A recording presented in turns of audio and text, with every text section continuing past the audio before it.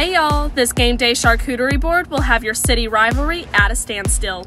No need to throw a flag on the play for this one because these sweet treats were delicious. First, we started by cutting our strawberries and honeydew to make our football-shaped fruit plate. Next, we cut up some cheese sticks to make the laces.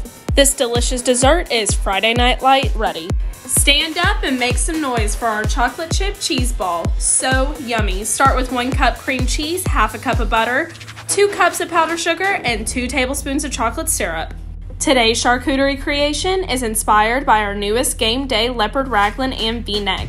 Now let's crush up our Oreo pieces and add them to our mix. All that's left to do is plate and add our decorative chocolate chips and laces created with our frosting. We use vanilla wafers as chips for our festive dish. Touchdown! You have a gorgeous Game Day themed charcuterie board in less than 30 minutes.